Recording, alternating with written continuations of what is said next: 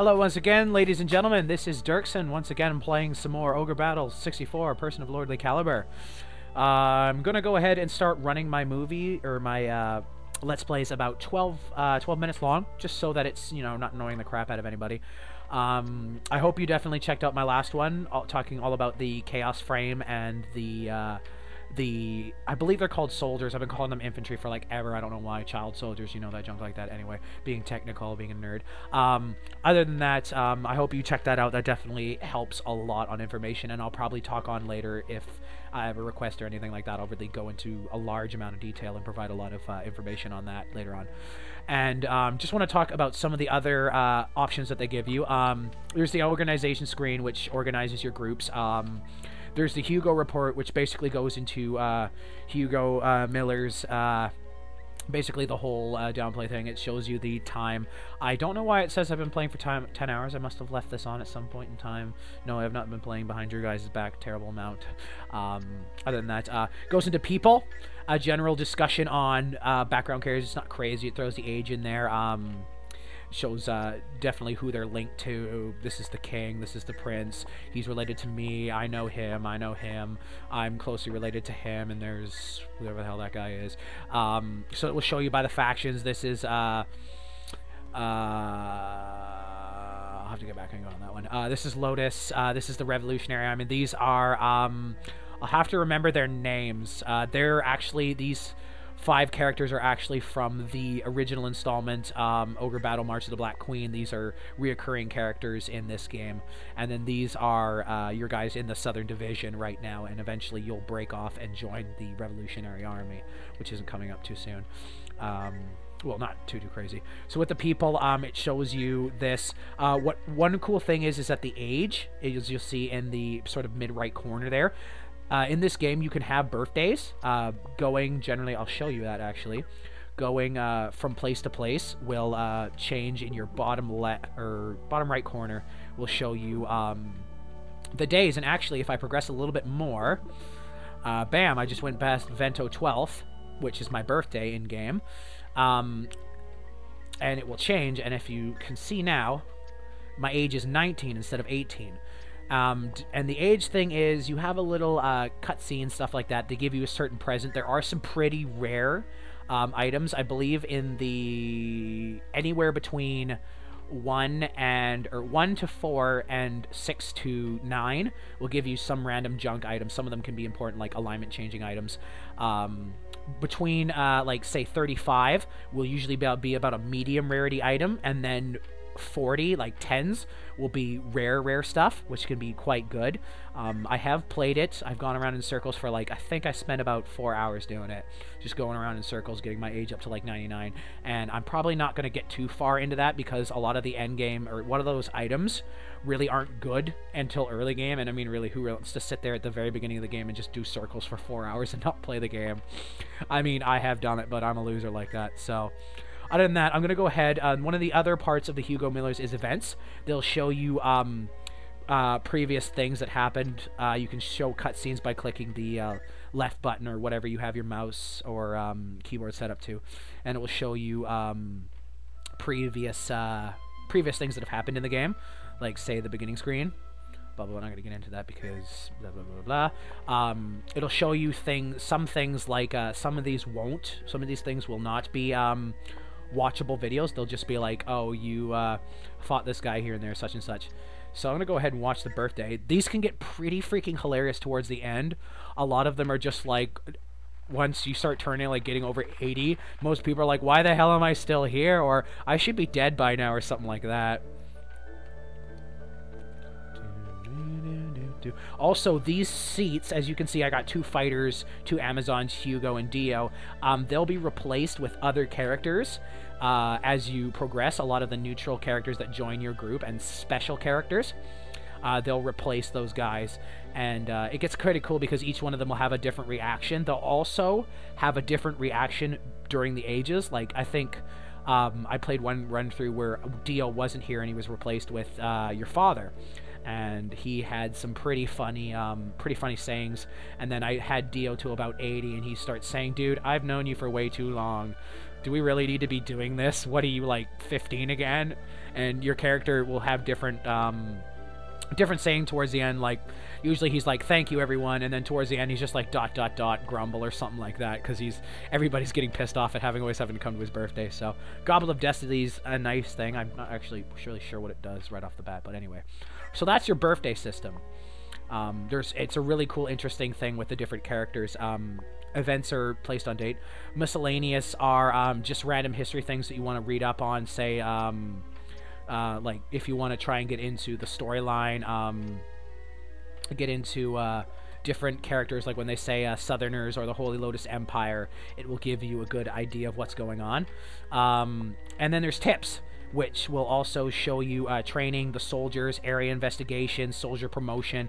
If you really want to dig into this, it's a good idea to read through this. It gives you a basic idea of it.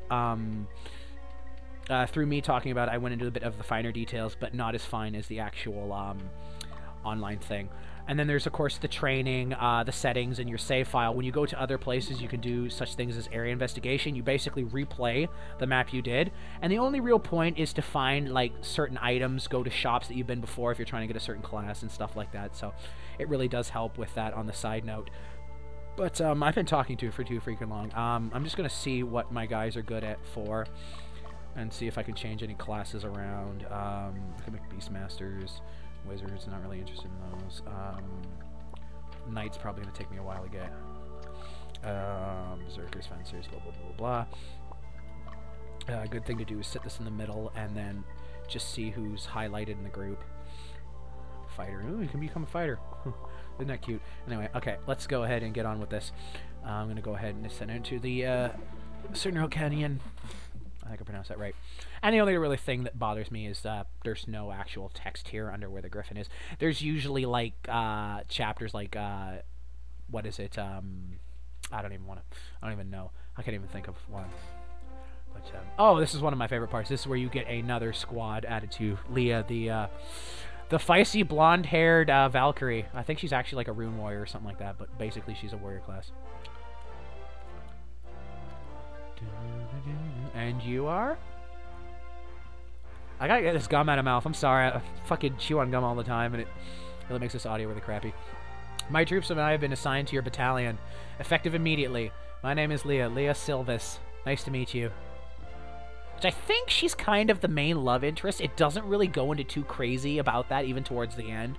But I'm 90% sure that she's the main love interest. Anyway, so you're the Silvis everybody's talking about. Watch out, Arturus. She may look cute, but from what I heard, she's quite a, let's just say she's difficult to handle. Hey, you don't want to die too young there, Hugo. Excuse me, who's cute? I hope you're not as dumb as you look. What'd you just say? You got a problem? For crying out loud. By the way, Arturus, why don't you give this company a name? We are now an official battalion of the Southern Division. We need a name to distinguish ourselves, eh?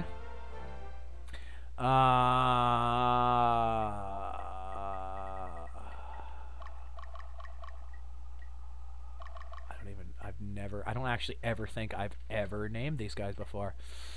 I'm having a bit of a controller failure.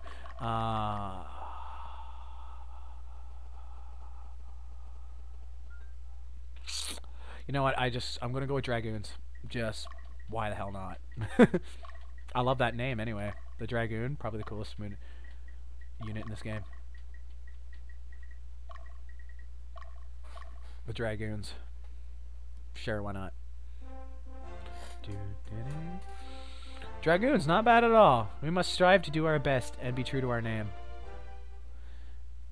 And here's another map. If you're relatively new to this and you like following these tips can actually give you a lot of decent information. I watched some of them when I'm not 100% sure how I did it last time. A lot of them's pretty straightforward. I mean, anybody can really figure out where to go. Somewhere towards the end is nice because you can have people coming out of like the bottom right corners, especially when you run into Hawkmen, flying units, where they can traverse water and mountains with ease. you want to watch out for that. You can usually see if the scouts have picked up any ambushes and stuff like that. So I definitely, that was scary. I think my cats are trying to kill each other. That's definitely a good little thing to have. Just so you're not getting screwed over. Like, I can't tell you how many times I've turned back and it's like, your base has been raided. I'm like, what the hell's going on? I don't have anybody over there.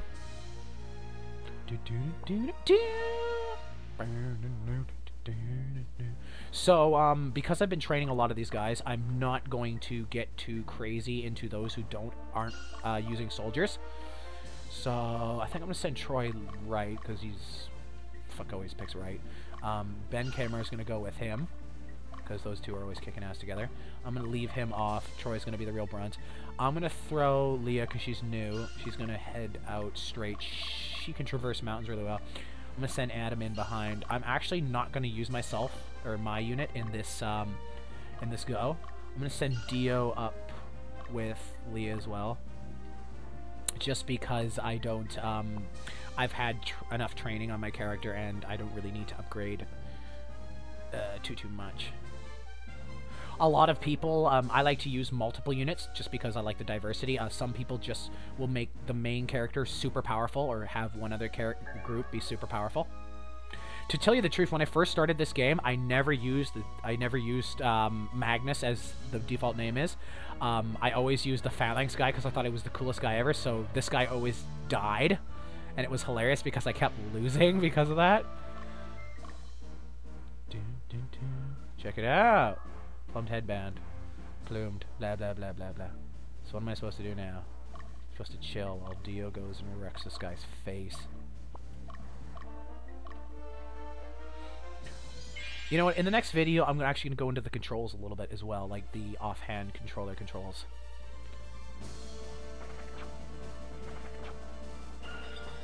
The new unit here is the Valkyrie. They will have, I believe it's 2 attacks in the front, which are melee. Not too bad. Valkyries don't really have a lot of standard defense. They do a reasonable amount of damage, but there goes my alarm. So I'm going to go ahead and drop it soon. But in the back, they will have a magic attack, which can be quite devastating if combined. So yes, after this battle, I'm going to go ahead and alignment down. Sometimes the alignment drops just for no apparent reason, I've noticed. I don't know why, but it will do that, and it does become a pain in the ass. So drop that for now. So yeah, thank you very much, ladies and gentlemen, for watching. I'm going to go ahead and make another one pretty much immediately after. So yeah, I'll have that uploaded soon. And thank you very much for watching once again. And yeah, that's about all I can say. Thank you, and I hope you keep watching.